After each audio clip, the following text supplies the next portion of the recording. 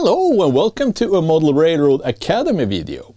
In this video we will model an oak tree, inspired by the oaks on the Avery Island.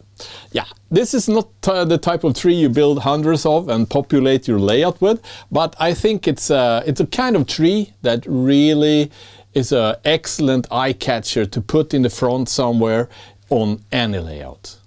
The trunk and the branches are made from 0.7mm steel wire. I cut these in pieces of 10 inches, or 250mm. I then twist them 4 and 4, and then twist 3 of these, which together makes up the thickness of the trunk. At the same time I get 3 thick branches to work with.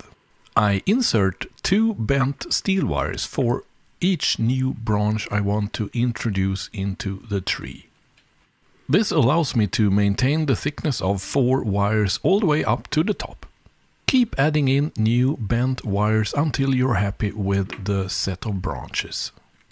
Then cut off excess length of the steel wire and bend them slightly at the end. I feel happy with this now. Let's go over to the glue. I'm using a PVA glue from SikaBond, but Elmer's all-purpose will work just as fine. I brush on this glue over the entire tree, all the branches and the trunk.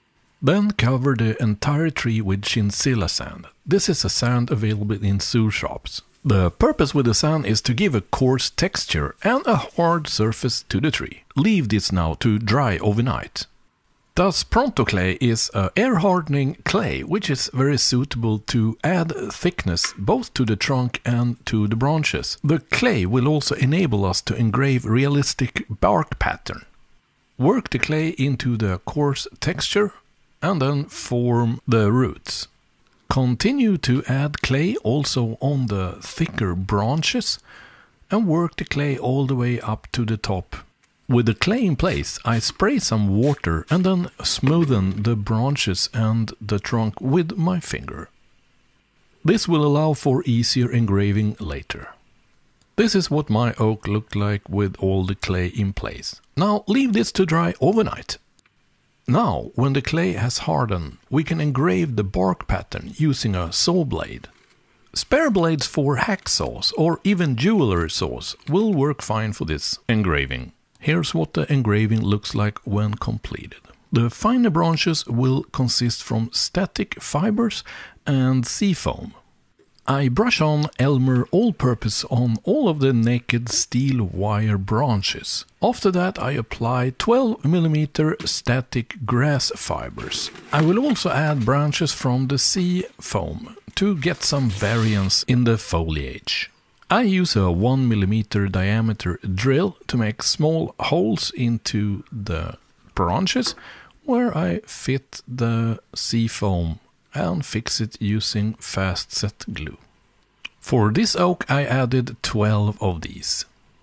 Next action is to spray paint the entire tree in a grey color. Then mist brown spray paint into the still wet grey spray paint so they mix kind of. Keep misting brown spray paint until you feel happy about the result. Once the spray paint has dried, we will apply a layer of wash. This wash contains from burnt umber and black, plus a lot of water. And I spray it on using a sprayer. The foliage itself contains from Noch leaves, item 7154.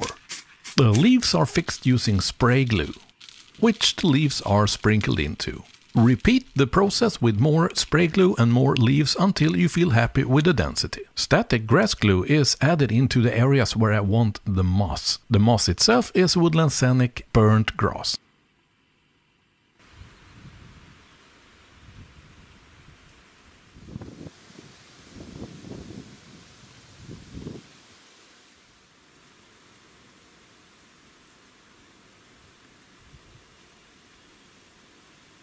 I hope you liked the video. If you did, please level up and gain access to the premium content here on Model Railroad Academy.